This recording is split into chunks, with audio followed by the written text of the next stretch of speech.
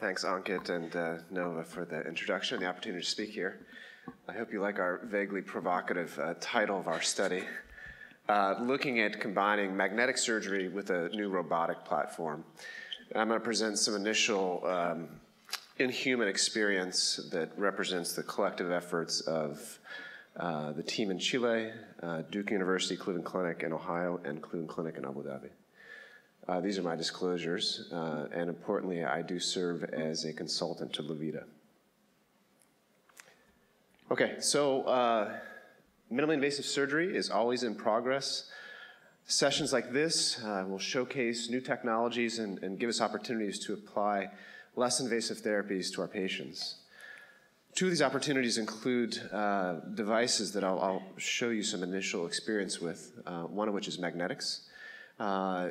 There's an opportunity to reduce invasiveness, to potentially operate outside of a trocar or platform, and potentially manipulate tissue in different planes that wouldn't be limited by a trocar, an instrument that traverses the abdominal or chest wall.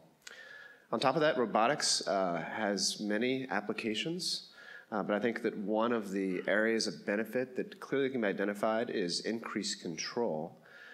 And really leveraging the different strengths of these technologies may be an opportunity to apply them to minimally invasive surgery. So as we look at incisions of the abdominal wall from kind of standard to less standard trocars, what are the opportunities to do procedures without incision, without trauma to the abdominal wall? So this is the Levita magnetic surgical system. It's a instrument that allows for an intracorporeal deployable tip, which can be attached to tissue and then manipulated externally with a magnetic controller that you see there. When the operation is commenced, the tip is retrieved and removed from the patient. And obviously you can imagine that the tip could be manufactured in different forms and shapes, allowing for different types of tissue manipulation. This is just a schematic of how it would look in a cartoon position with standard laparoscopic trocars. And then in this picture, a handheld magnet allowing for manipulation of the grasper or tool inside under laparoscopic vision. So a few years ago, we presented our initial in-human experience with magnetic surgery in the US at the Emerging Technology session. So we're happy to be back. This was for laparoscopic cholecystectomy done in Cleveland, Ohio. We subsequently published our experience in surgical endoscopy, handheld magnets. Since then, several other US-based institutions have published on this as well, including Cleveland Clinic, Duke, and Stanford. But what I'm going to present today, and differently than what you've seen already, is a new robotic controller that allows for external magnet manipulation controlled by a surgeon real-time during the course of an operation. These allow for real-time adjustments, but also can be programmed to specific positions and the target organ moved to allow for optimal retraction.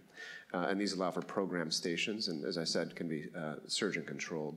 So I'm going to show you some initial outcomes from a small study that looked at the first human performance of this magnetic robotic controller as an accessory tool to the magnetic surgical system in reduced port cholecystectomy.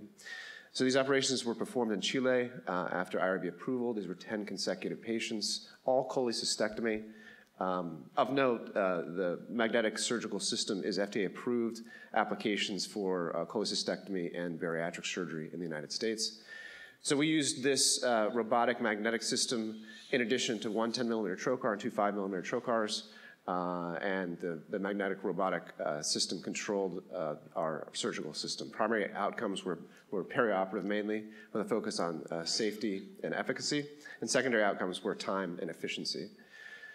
So this is an ex vivo model demonstrating the robotic arm and the deployed magnetic grasper. So this is a simulated tissue being manipulated with the robot externally. So there's similar to a joystick mechanism that allows you to move the magnet, which then moves the target tissue internally to allow for either cephalad retraction of the gallbladder or lateral retraction of the stomach during sleeve gastrectomy, or liver retraction.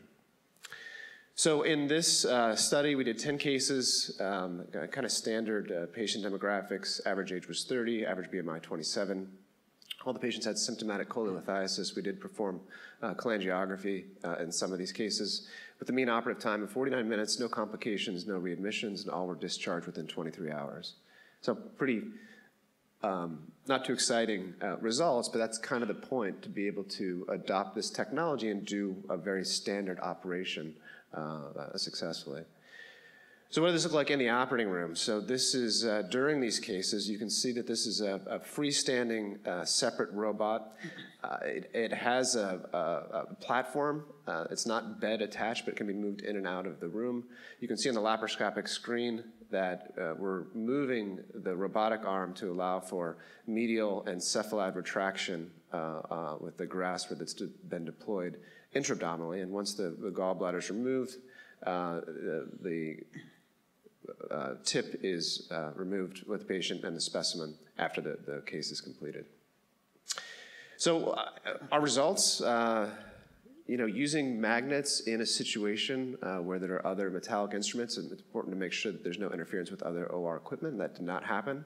Having the robotic controller stabilizes and makes the magnetic retraction easier and more predictable. Surgeon satisfaction was high, easy to use, it was quite efficient. And what's interesting, and just anecdotally, is that the patients who were involved in the study actually were quite desirous to be involved in magnetic surgery. I thought it was interesting to them. So obviously this is an initial limited experience, but I think that as much as it can over the course of 10 cases demonstrates early safety and efficacy, and it was efficient and easy to use. But you can imagine how this might be a platform for more complex procedures too, utilizing advantages of magnetics and robotics. And I think fundamentally, as we're in the emerging technology session, innovation remains central to MIS. Less invasive techniques may be unique to particular populations, and I think that this is a good example of additive platforms used together to potentially benefit our patients. Thank you very much.